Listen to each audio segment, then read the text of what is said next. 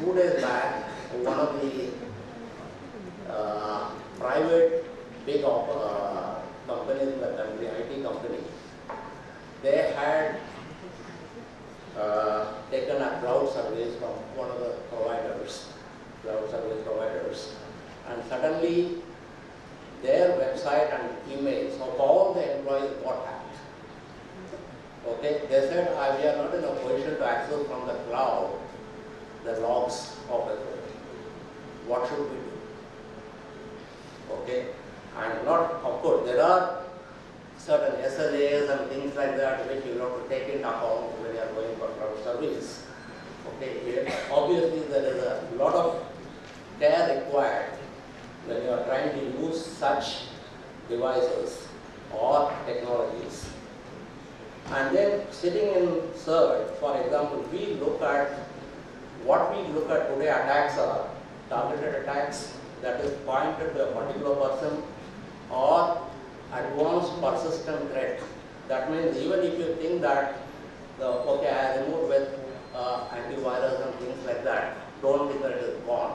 It is there and it is taking your data all the time. Okay, it is all advanced. They are using advanced technologies called, for example, Tor. I don't know how many of you have heard about Tor, the onion routing mechanisms to send or receive data. The moment you use that, you do not know from where it came. The perpetrator, you just cannot find out. And then just recently, 1 month back, we had a great DNS hijacking, the domain name server hijacking, and when things were going, if I typed yahoo.com, it was going somewhere else. Okay, the entire DNS was hijacked. Okay, so because of this, the smart society, we have to secure the smart society, we have to create a secure environment. What are the concerns like in Facebook or YouTube or anything? The privacy and security. That is one of the most important, this one. And also, when you are buying these new devices, what is required is we have to test, okay, for the trustworthiness, any software or hardware, anything. Okay, we have to see to it that evaluate the trustworthiness of those products. And then the breaches, the badges and things like that, which you may install it. It may be a malware also. And unfortunately here, there is a problem between the civilian and national security interests, because obviously after it's not an issue. This has become one of the most debating points. And what are the technical issues? As I said, sophistication, the perpetrators use better technology than the protection guys. And access to reliable intelligence information, which is missing, unfortunately. Okay, and then there are command and control servers in the country. For example, we have tracked around more than 5,000 command and control servers in the country. And also there are technical and legal limitations, like in Facebook, for example. One of the major problems, we are not getting the data when we write to them is it is located in US. Okay, for example, Mr. Tripura, I am sure he is asking for it, but I am sure we may not get. He will say that they are following US law.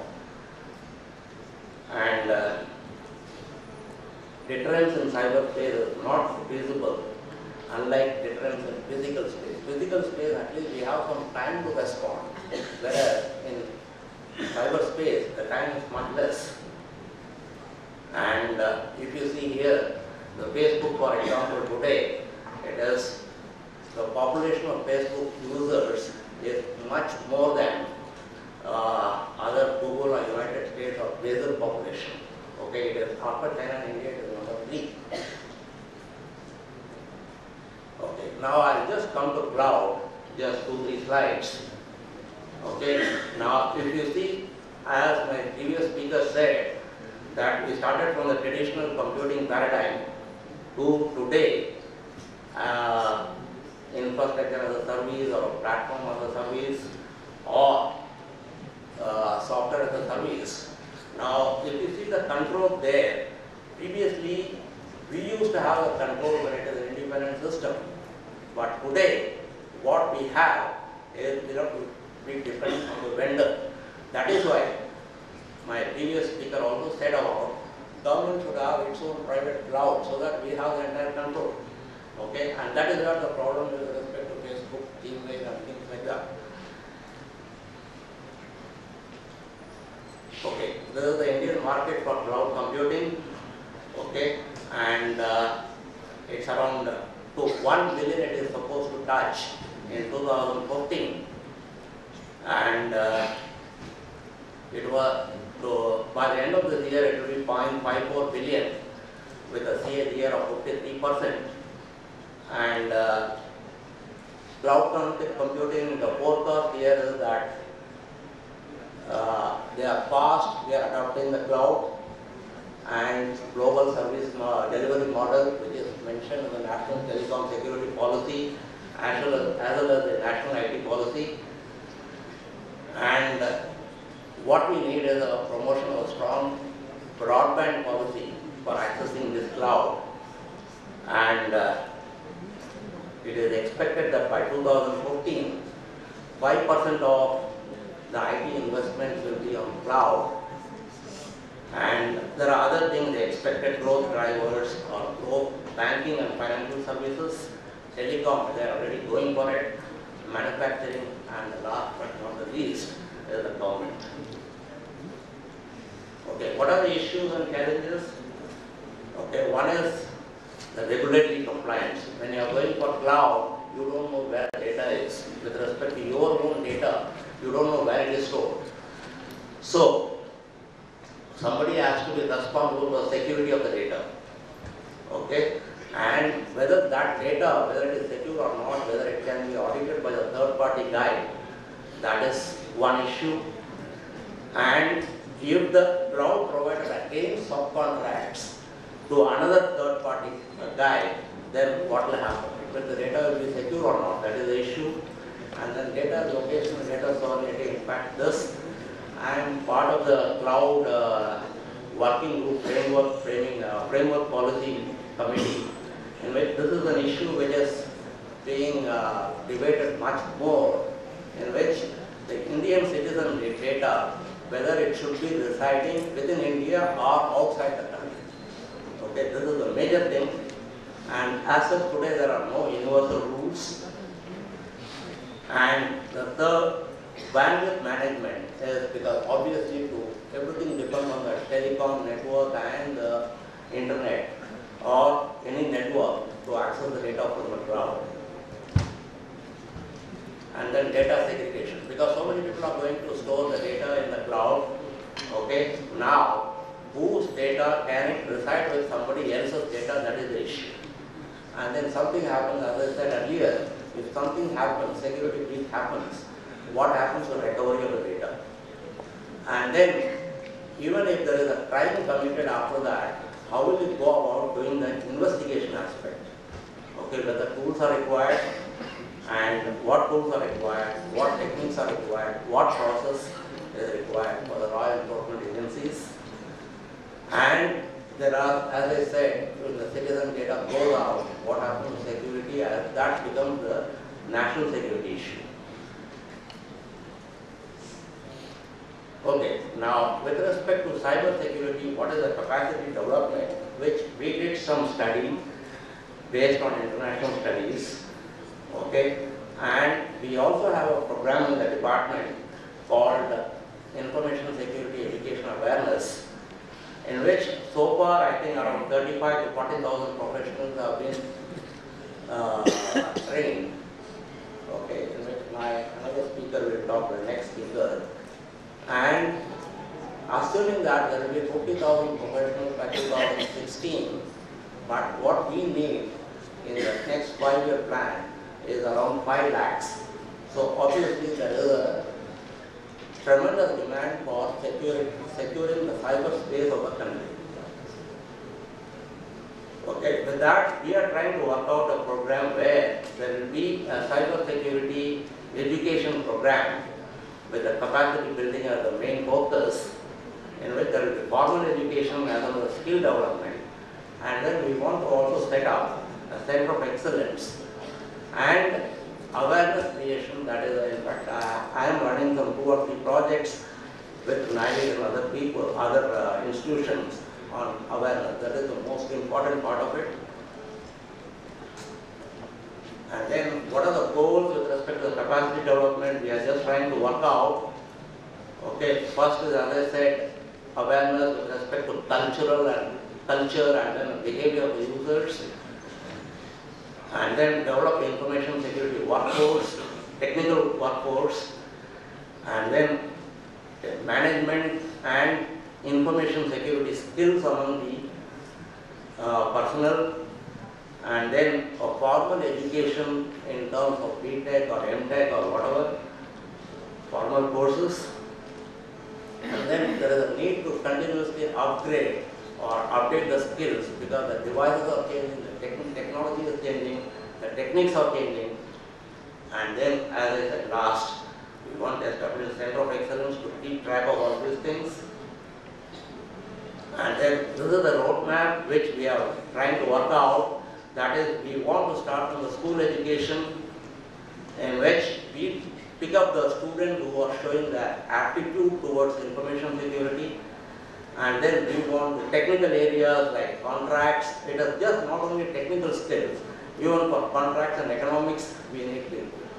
Okay, architecture, SCADA security is becoming a most important thing today after that Iran incident. And then risk analysis, collection and forensic experts we need, policy, law and psychology. All these people are required, and then performers in different departments, defensive response, and then offensive response also we require people.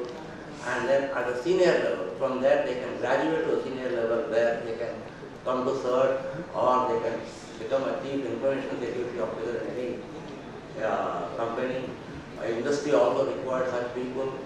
And then obviously when you go to international forums, you have to put across your views with respect to your cultural understanding of the subject. So we need diplomatic people also. And then banking, military, judiciary, all these people require it. And of course, police is also one of the things for forensic investigation, and then intelligence gathering from the cyberspace. So with this, I come to the end of my lecture, except that cybersecurity program structure and timeline which we are trying to work out. Okay, around 5 years, as I said, we need 5 lakh people, and then the cost we are trying to work out.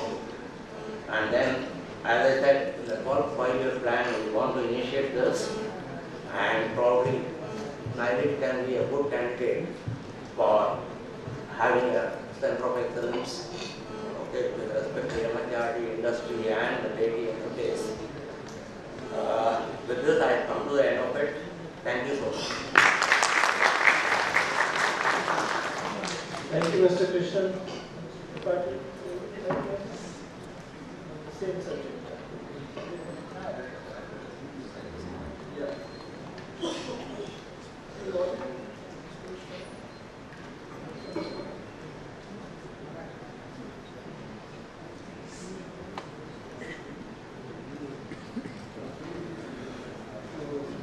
Good afternoon, everybody. Now, there were 2 important points stressed in the inaugural session. The first was expressed by the MD Intel, that it is the people who put magic to the technology. The second was expressed by the Honorable Minister itself, that how NIELIT is geared up to face this challenge of digital literacy, and in which this emerging area of information security is also there. So I will briefly talk about the NIELIT contribution in the area of IT security and how the NIELIT is preparing to build capacity building for addressing cyber forensics. Now, when we come to information security capacity building, there is a lot of challenge. When we go for a conventional IT training, we need content, we need people, we need presentations, we need systems, and simply the training can go on. But when we come for information security, as Krishnan sir has talked in his slides, what are the various security attacks, what are the threats which are present in the cyber environment. The basic aim of the information security attack is to put the services down or to steal something. Means suppose you have configured a system, the hacker aim will be to put your services down, or he will steal something by breaking into the system. So naturally, the normal configuration of the system is going to be disturbed. And when we go for the information security training, where we are teaching the theoretical concept, but actually when we have to teach the people the anatomy of the attacks, how you are going to teach them. Because when you are attacking a system, the system will crash, and it will take 2 or 3 hours to bring that system down. You are attacking a server, the server will go down, and you know how much time it takes to recover a server. So naturally, it is a challenge, and what NIELIT has done, what NIELIT has innovated with the technology to meet this challenge. Now, as this session is about the emerging technologies, in which cloud computing is also a part, and the NIELIT has innovated with this cloud computing technology. As you know that virtualization is the base of the cloud computing, and NIELIT has researched with this technology and has built a virtual training environment through this technology, which is a non-destructive type of environment. Means there is an environment where you can launch attacks, the system will go down, but you can just recover the system. So suppose you are building a network architecture, you have a full-fledged network available here, you can attack that network, you can put the services of that network down, and then you can recover that network just within 2 seconds or 2 minutes. So in the first, there are 2 phases of this virtual training environment. The first phase is this, in which we are basically teaching the anatomy of the information security attack. This is the basic, because if there is an attack and one has to learn the attack, first he has to learn how the attack is going on, what is the technology behind the attack, and then only he can design countermeasures and he can prevent that attack. This technology is also helpful for the researchers also. Suppose there is a new virus and you want to know the effect of that virus.